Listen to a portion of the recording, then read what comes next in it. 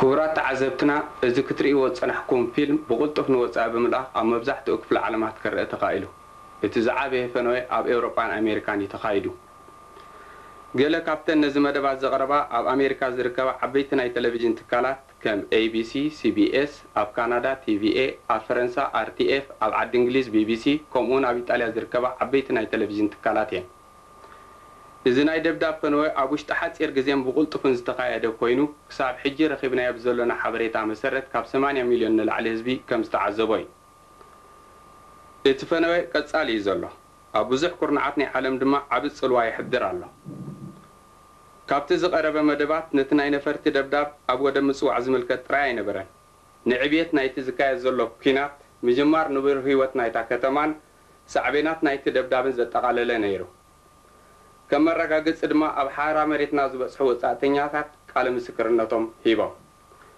إذا سئلت تعذيب سفيح مزرقوحو نإنتاي نسر عبدرق أبر اسم الجلاسو نايك أبسة تسفاس قمت مخانو دما أقاليعو كابز قتلنا أب حدنا أمريكا عبناي تلفزيون تكال ABC استوالي أم مدب نايت لاين زقربا سئلي كنرئينا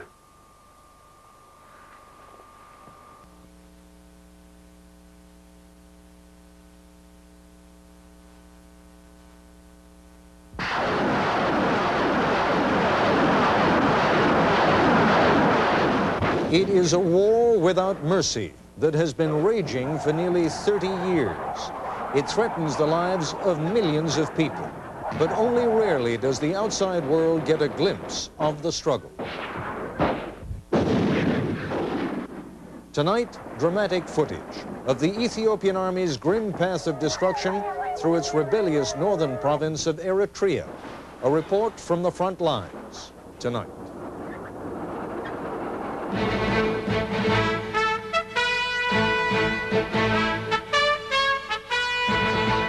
This is ABC News Nightline. Reporting from Washington, Ted Koppel. Relatively trivial stories close to home can be big news. Monumental stories far away from home go almost unnoticed. That has been the history of the war in Ethiopia. By any reasonable standard of humanity, it ought to be leading our television newscasts. It ought to be plastered across the front pages of our major newspapers and magazines. But the war and the suffering it has produced are like a silent scream. It doesn't disturb our tranquility because most of the time we neither hear it nor see what has produced it. A Canadian television documentary producer, Ivan Patry, has made it more difficult for us to claim that we could not know what is happening in Ethiopia. You're about to see and hear the face of war as you have rarely seen or heard it before.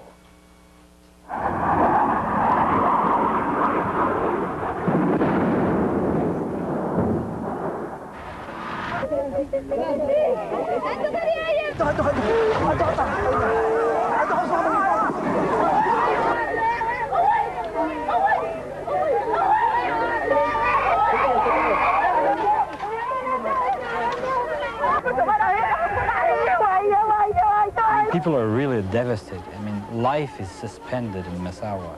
Fury is everywhere. Death is everywhere. The smell of it, the psychology of it. People going crazy in front of the camera, you know, because literally the pain has been too much.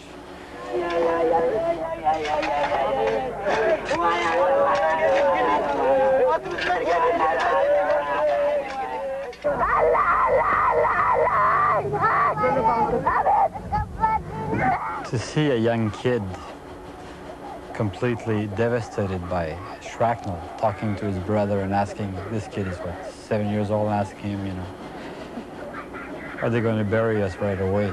And the brother answering, no, we might be able to go to the hospital. I mean, it gives you, you know, an idea of the level of despair and the overwhelming presence of death among that population.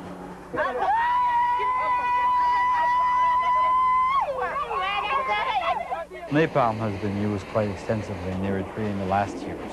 In this shanty town, the napalm completely devastated with two bombs one morning, like a population of 500 people living in in cardboard houses, basically.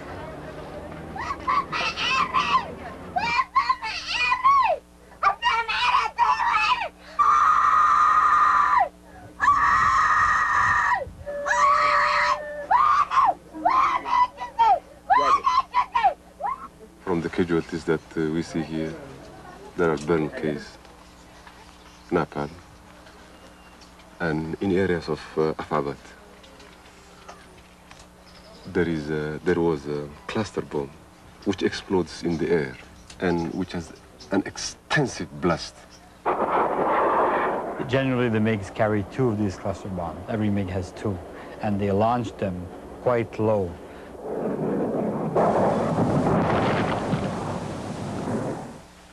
Of course, they used some demolishing bomb as well. And sometimes even they have used rockets. But the most damaging was this cluster bombardment. This cluster bomb, it covers quite a wide area. It has very sharp shrapnels, and the shrapnels propel in a horizontal way, so it can get people who are lying down on the ground as well.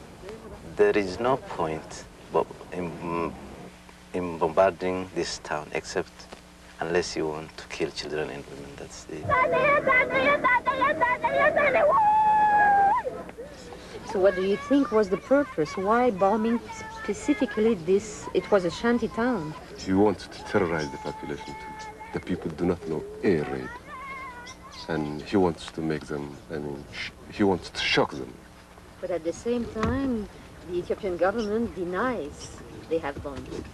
Yeah, I've heard through the radios that they have denied, but I don't know whether he cry or laugh, I don't know. Besides unending war, both Eritreans and Ethiopians have had to deal with severe droughts and famine in the last 5 years. Since 1984, close to 1 million people have starved to death in this country. Except from shipments of food from the United States, like these bags of grain, the number would have been even higher. But food is also a weapon of war, is also a target for bombs. Bombs have destroyed many of these bags of wheat, but some were salvaged and brought into the mountains for distribution. But still, in these areas, 5 million people are still at risk. America Bianchi, America Nugus, America Haftam, America Meherti. نعنا خمزين رأيت الناس سكت بلنا نقصنا أمريكا نعنا خمزي قبرنا من قصته خمزي بما نفارتك ودقنا. When we come back, we'll talk with the journalist responsible for the remarkable video you've just seen, Canadian documentary producer Ivan Patry. Ivan Patry, who's in our New York studios, is a producer with the Canadian TV documentary company Atrocity. He has been covering civil war and famine in Ethiopia on a series of assignments since 1984. His television crew was the only one to get pictures of the heavy fighting in Ethiopia during the past 2 months, and we will be looking at more of the video that you and your crew shot in a few minutes, Ivan, but I wonder if you would just help our audience understand a little bit who the players are and precisely where things now stand after 28, 29 years of war. Well, on one hand, you have the Ethiopian army, which is the largest and most important army of Black Africa, 300,000 men. On the other hand, you have the Eritrean People's Liberation Front, which is the rebel army who has fought for independence for the last 29 years. The war is rapidly unfolding in the last stages because the Ethiopian army has lost in the last 2 years all the major battles that they have waged. So therefore, their only superiority, which is the Air Force, is being used on these massive air raids on the civilian population. This is what we have witnessed in April and May. Now, for the past 16 years, Ethiopia has been a client state of the Soviet Union and has been closely advised and supplied by Eastern Europeans, most especially the East Germans. Has any of that been changing in the last couple of years, and to what degree is that bringing about the changes that are taking place in Ethiopia now? Well, when you see the size of the warehouse in Ethiopia and when you see the level of armament, of sophisticated weapons that are used, And by the interviews we have done also with engineers in the ports and all that, there seems to be a continuous support, military support by the Soviet Union, new tanks, new T-55s, new artillery coming in regularly. So it's very difficult to monitor that exactly, but the last reports by many different sources confirm that the pipeline has not been cut. What is it then that causes people to believe that the regime of President Mengistu in Ethiopia may be nearing an end now? And as I ask that question, let me also ask you whether that is more likely to be a negotiated end or a violent end. Well, the war in Eritrea is only one of the wars that is now being waged inside Ethiopia as we know it. There are several other war fronts in Tigray, in the Oromos, which are being also waged by other resistant movements against the government. Ethiopia is the central front because 100,000 men are now in this front. But I mean, other wars are being also waged. So the government, the central government of Addis Ababa, is really in turmoil and is considerably weakened by all these wars and by the fact that 50% of its budget is going to the war front in a country which has a severe drought. Now, what about the second half of my question? Do you think, therefore, that the end is going to be a negotiated end, or is it likely to be a violent end? Well, people are fighting in all fronts. I mean, President Carter had tried a negotiated settlement, which has not delivered up till now, and basically with the two organizations, the Tigray Liberation Front and with the Eritrean Popular Liberation Front. And so what do you think is likely to happen then?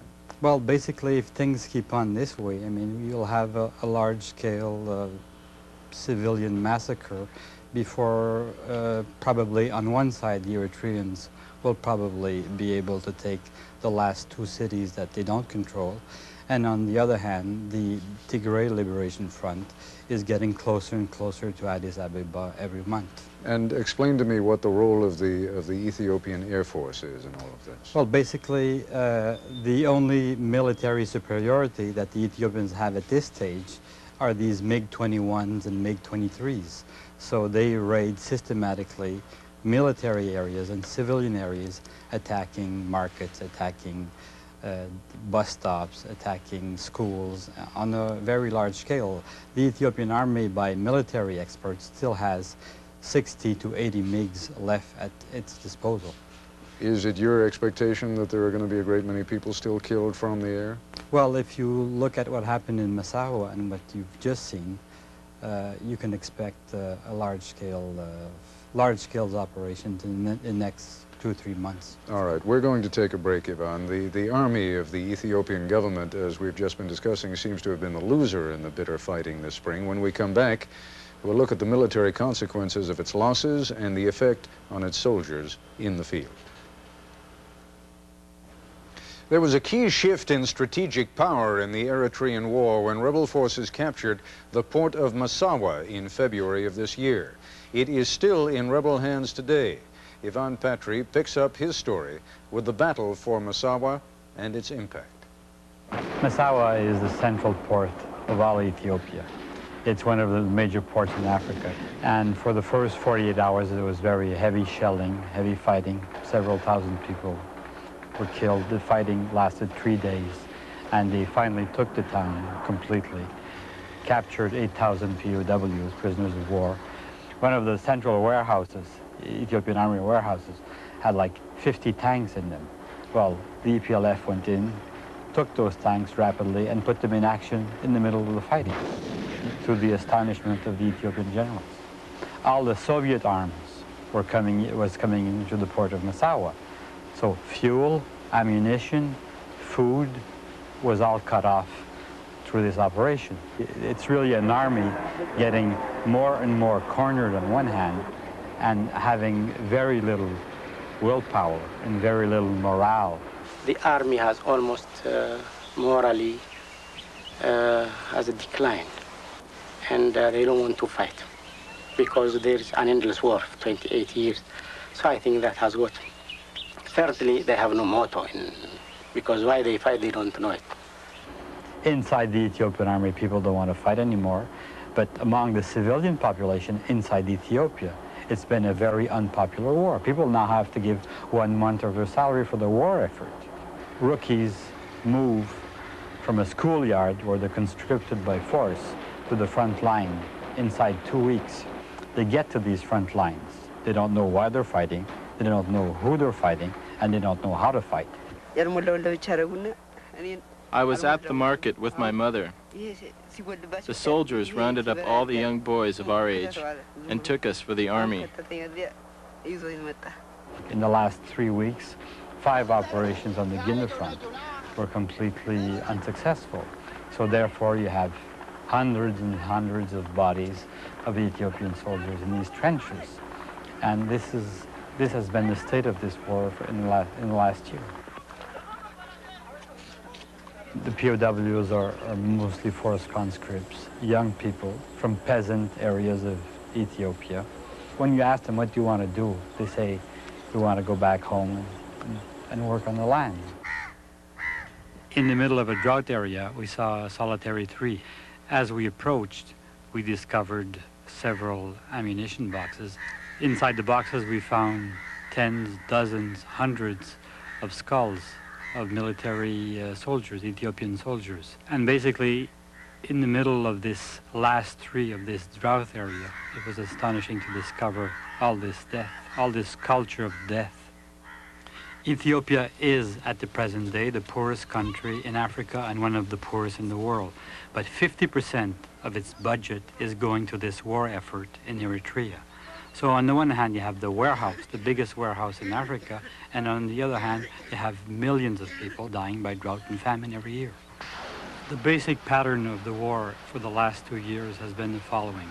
The Ethiopian army has been losing ground on every front. But because of their superior air force, their only way of retaliating is hitting civilian targets in cities and in the countryside.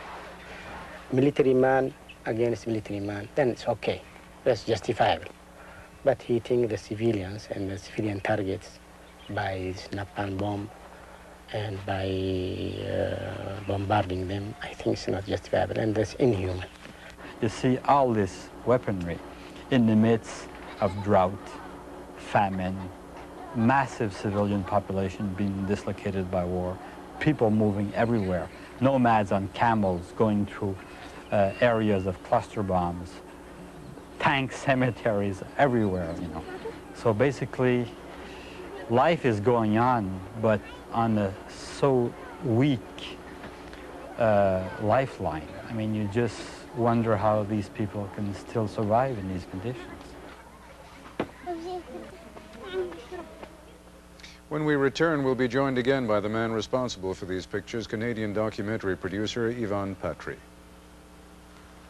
And joining us again now is documentary producer Ivan Patry, and I would like to make clear at this point that Patry and Altosini, the group for which he works, have engaged in a not-for-profit promotion of humanitarian mission to Ethiopia. Is that where the money that is earned from whatever video you have shot here is going? Well, tonight's show is going for this effort, yes. Talk to me for a moment. We saw some scenes, Ivan, at the very end of that last piece of what looked like a family living in a, almost like a sewer tunnel. What is that representative of? Well, exactly the civilian population of Massawa, the port area we've seen earlier, because of the aerial attacks, go every morning from 6 till 7 at night under these small bridges, these causeways. It's the only protected area they have in that city. So they live there all day. This is why an effort has to be done to evacuate the civilian population from Massawa. We're talking about 10 to 12,000 women and children at this stage. Who could take the responsibility of evacuating them? Is there any effort underway to get them out of there? Well, basically, there are non-governmental agencies working in this area, but, you know, it's a huge operation because they need trucks, they need shelter, they need medical support, they need food also because food will be missing in this area quite soon because the drought is devastating other parts of Eritrea and Tigray. It is a supreme irony when you talk about the scarcity of food, because you shot an awful lot of video. Obviously, we could not show all of it, but one of the scenes that I have seen that was only very briefly represented in the pieces we showed tonight is literally of a volcano of grain. There is this huge, huge storage area, and maybe you can tell us about it a little, which was bombed and where there were thousands upon thousands of tons of grain on fire. Yeah, we're talking about more than 25,000 tons of grain on fire in Massawa after the February and April bombings. So this food is not available now for the needy population of Tigray or Eritrea. But beyond that, the Ethiopian Air Force is now bombing markets, open markets, warehouses in different villages to try to really completely overwhelm the population, put them in complete disarray. Give us a sense of what the international community is doing. I'm not speaking now about the relief efforts, because indeed the world really has responded with relief efforts. The food, ironically, is there and they can't get it into the interior of the country. But what is happening in terms of trying to bring about a ceasefire? What efforts are underway? Well, at this stage, very little is done. I mean, the major pressure and the first pressure has to be put on the Soviet Union so they will stop fueling and stop giving arms to this war. That hasn't been done, and up till now, the Soviet response has been very, very shallow and very quiet. Can you understand why that is, first of all? I mean, they have been donating, as I understand it, somewhere between $800 million and $1 billion a year. They can ill afford it. Why is it so important to them? Well, basically, Ethiopia is a central country of the Horn of Africa. They had strategic interest in that area, the control of the Red Sea, the intelligence they gather from that control, all the petrol and oil traffic going through there was central for their African project several years ago. So they haven't backstepped from that since that moment. We have less than a minute left, Ivan.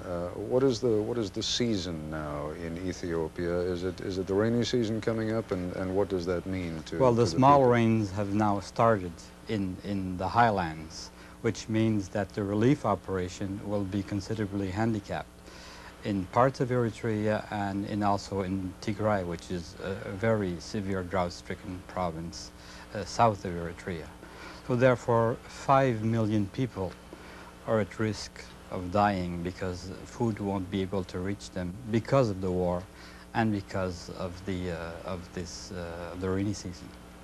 Ivan Patry, thank you very much for joining us. Thank you. Soviet President Gorbachev is due to arrive here in Washington at 6:30 p.m. Eastern Time tomorrow for his summit meeting with President Bush. There'll be a summit preview on tomorrow's edition of Good Morning America, and full coverage of Gorbachev's arrival and the latest summit developments on World News Tonight with Peter Jennings. That's our report for tonight. I'm Ted Koppel in Washington. For all of us here at ABC News, good night. The rainy season is due soon in Ethiopia, and with it, what could be a climatic battle in the world's longest-running civil war. Rebel factions have wiped out thousands of government troops in recent months, and they now have the army surrounded in the breakaway province of Eritrea. CBS News has obtained new pictures from what U.S. officials describe as the world's most destructive battleground. Edie Magnus narrates this report. These are the killing streets of Ethiopia's civil war.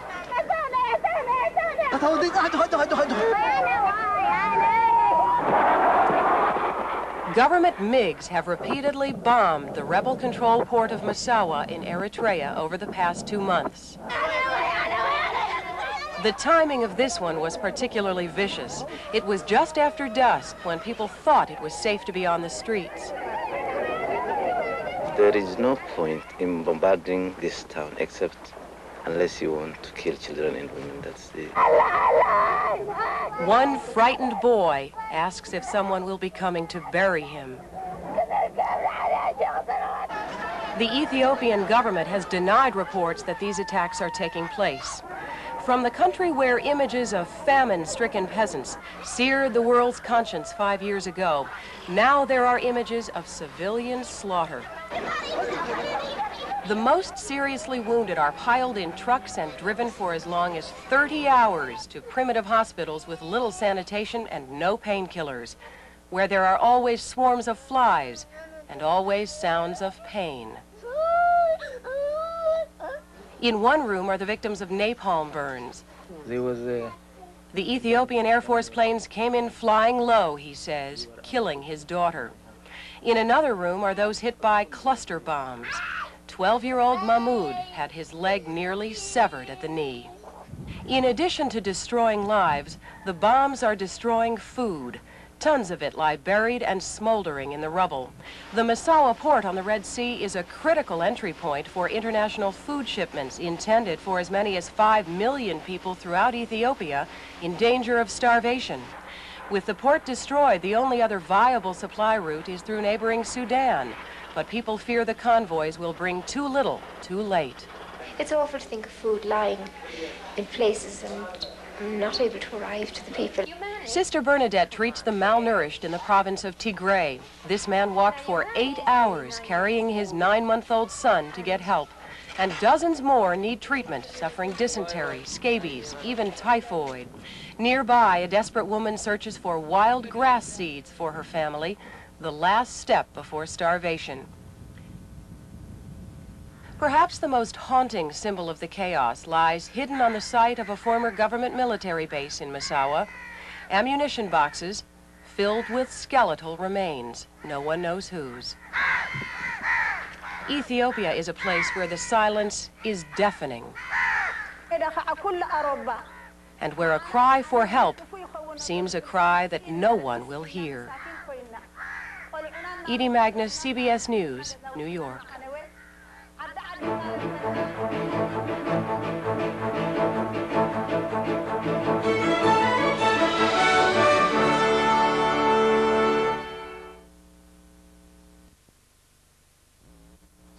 For the first time in a long time, pictures of a war which has been fought largely out of For the first time in a long time, pictures of a war which has been fought largely out of sight in Ethiopia. We have seen the devastation of famine on the people there.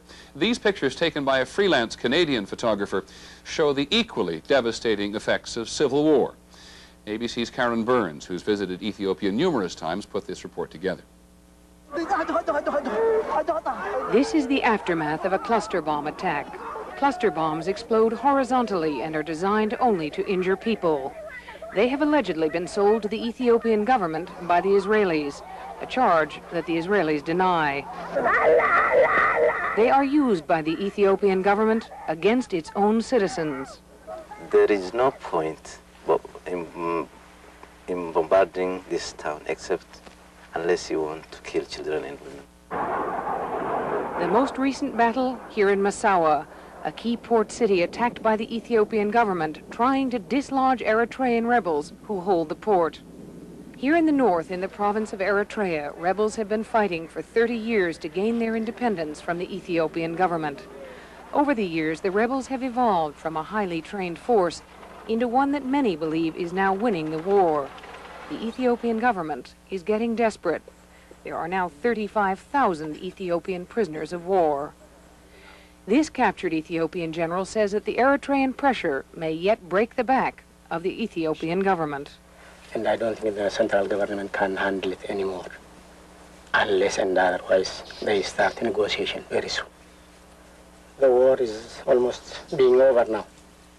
A State Department official called this war possibly the largest and most destructive conflict in the world today. We have seen Ethiopia's famine. Now we are seeing Ethiopia's genocide. Karen Burns, ABC News.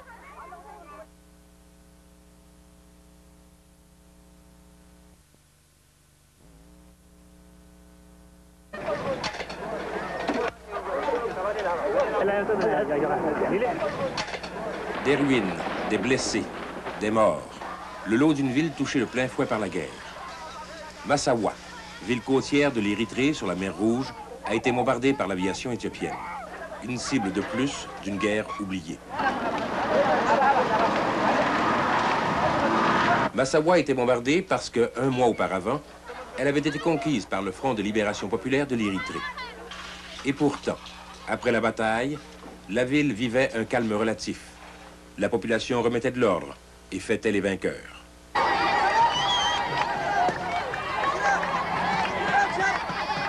Elle avait presque oublié que c'était la guerre, qu'elle durait depuis près de 30 ans et que l'armée éthiopienne allait répliquer.